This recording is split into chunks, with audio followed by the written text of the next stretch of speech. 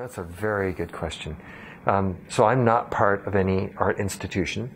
I love to teach, right? Because, and you must do this too, and you, teaching is the last part of learning. Till you've taught, you don't know you've learned it. Plus, mastery is about what you leave out, right? And that's very hard to get to know. But the more you leave it out, the more chance there is of you forgetting you put it there in the first place. Teaching reminds you what you're leaving out. So it's a gift to you. So you must complete and finish there. So I don't know the curriculums of a lot of schools these days. I've written a few in my life. But it's really important to look at it and see if it's become rote. In other words, it's just something they teach year after year, or whether it's something honest and very real because it's the new insight they may have had into it. Even if it's the same answer, they saw it again. It was true to them again. And check the curriculums over the last several years and see if they've changed, because they should, right? Not change to keep up with the latest technology, change to keep up with those teachers' insights into what it means to be a human and an artist and a storyteller, right? What else would be missing? Traditional drawing skills are missing from a lot of schools. I don't know if that's still true. It was certainly when I went to art school. We did have good life drawing at Glasgow School of Art, but I don't even know if they teach drawing like that anymore. And why would you not teach the language? It's no good having a brilliant mind and great imagination if you can't communicate it, right? So I would say drawing and painting and good basics in that has got to be in the school.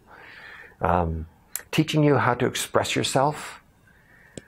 If the school leans too heavily on that, I'm a little suspicious of it, because you do it already every night.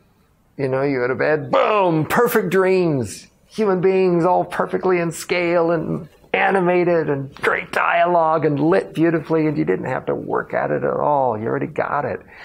So really what they have to be teaching you is courage.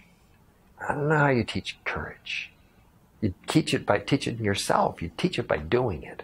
So opportunities to be courageous, that would be a good sign of the school. But things that are just about, show us your inner life, your inner feelings, without teaching you and keep a sketchbook so you know what that is, I would be wary of that too. Things that cost too much, I would be wary of. I don't believe that art education needs to cost so much, especially, and I think your generations have proved it, with this magical gift of the internet. Please always treasure this, because now there is an entire art education out there. Good and bad is all mixed together. The value of a school is helping guide you through the good and the bad. But it is there, and you can actually get a really good art education practically for free if you know where to look, right? The main value of a school is doing that with colleagues. So you're not alone learning it. I learned just as much from my fellow students as I ever did from, the teachers and the books and things. Well, remember, the Matrix just gives you the knowledge. You suddenly now, martial arts master, but mastery comes from the using of it. And again, the knowing when not to punch, when not to fight. And that you can't just have put into you. You've got to know it. Sometimes the hard way, right? A lot of the best lessons I learned, you lose an eye, or you did something you'll never forgive yourself for, but my God, you came out of it knowing never to do that again. Yeah. And then follow through. If a school abandons you after schooling, really? Draw that money you paid them. There's got to be a place where you come back, you share, you let them know. You give back to the students, but they also continue to give to you too and help guide you. I think that's a good sign for a school as well.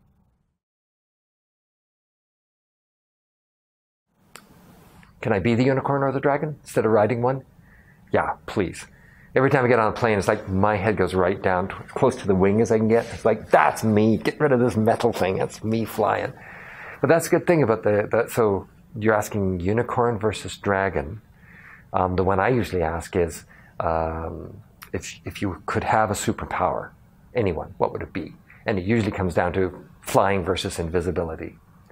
And for me, I don't know, because invisibility means you can observe without disturbing, and the chance to really see the stories without having people interrupt them because you're watching. It'd be so nice. But flying is the best. I got really, really lucky I fell off a cliff in 1980, 250 feet, and I landed on my head. And I got up, and I was more or less fine. I had a little crack in my skull, but a lot of blood, because there's a lot of blood vessels here, but no broken bones or anything like that. And I'll tell you about that on the stage on Saturday too. But I heard a voice when I fell off the cliff. Very soft, but very powerful, so it shook me in the air. And I just went, he won't die. And there was no questioning at all. And I don't know what it was, I don't care. I wasn't going to die. So I kind of put my arms out and I flew all the way down. And I tell you, flying on a dragon or a unicorn, awesome.